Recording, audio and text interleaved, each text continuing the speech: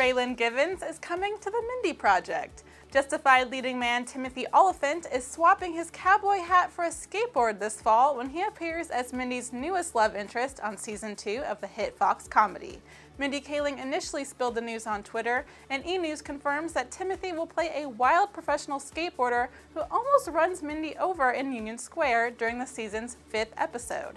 Don't miss his Mindy Project debut later this fall, and stick with us at Celebified for more TV buzz.